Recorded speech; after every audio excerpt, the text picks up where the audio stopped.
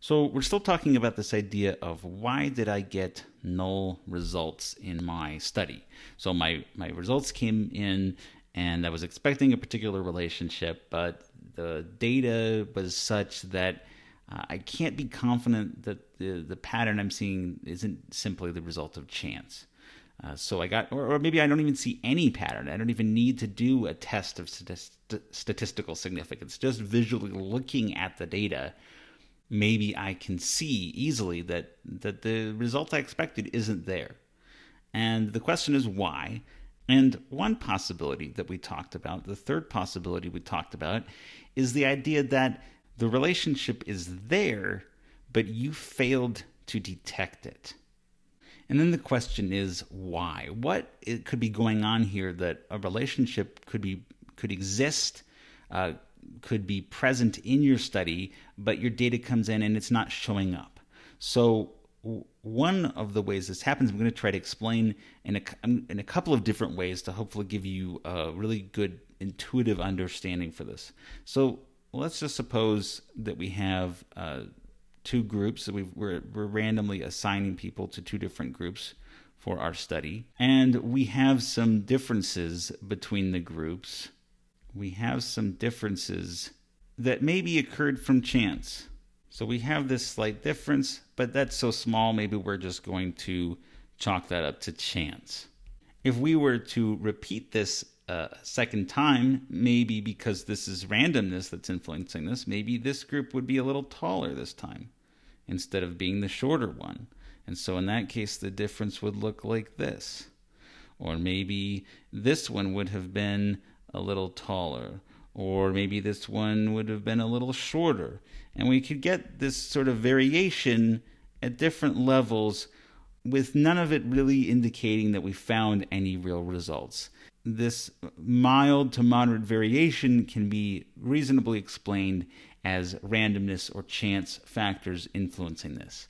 When I say randomness or chance, what's really happening is that we have a whole bunch of extraneous variables that could impact intelligence, right? There's other things other than the independent variable, other than waffles, that could be impacting someone's intelligence. So those extraneous variables are having random influences in the different groups, making it so that in some cases this group has a higher intelligence, and in other times this group has a higher intelligence. And these are just random chance fluctuations, random chance influences that mostly equal out, but there is some lack of equality because of, randomness is probably never going to equal out completely.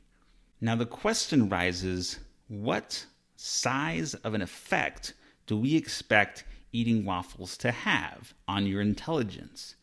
If eating waffles has an impact, and it's a very real impact, but it's only a slight impact, like let's say that your intelligence starts off here, and if you eat waffles for a long time, then it increases a little bit to here, but it's a relatively small difference, and importantly, that difference is within this range of an amount of change we would expect from chance, then we're never going to detect that under conditions where we've got all this noise and fluctuation from chance.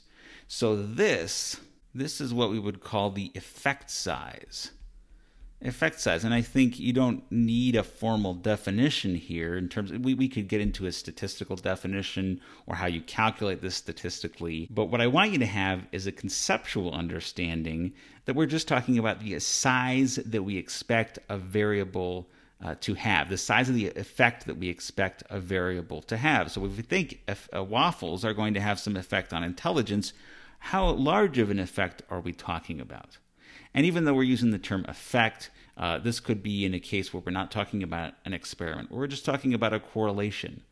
In that case, when we say what effect size would we expect, we're talking about how strong would we expect the correlation to be. If there's a very strong correlation, that's the same thing as saying there's a large effect size.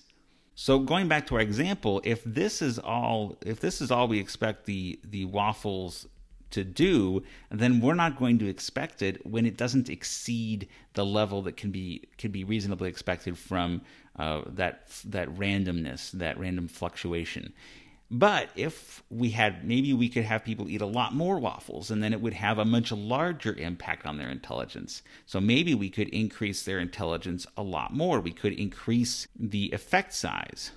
If we can increase the effect size, then we're going to get differences in our study. We're going to get differences that are far beyond what we would reasonably expect from randomness, from chance. So we'll get statistical significance, and we'll be able to confidently say that that difference is the result of our manipulation. The difference is the result of the underlying relationship that we are hypothesizing. So then we have evidence that our relationship exists and that we've found it. So that is why we might be getting null results, though, is because of this competition between effect size. We might say there's a competition between effect size versus error. Or instead of error, we could also say chance or randomness.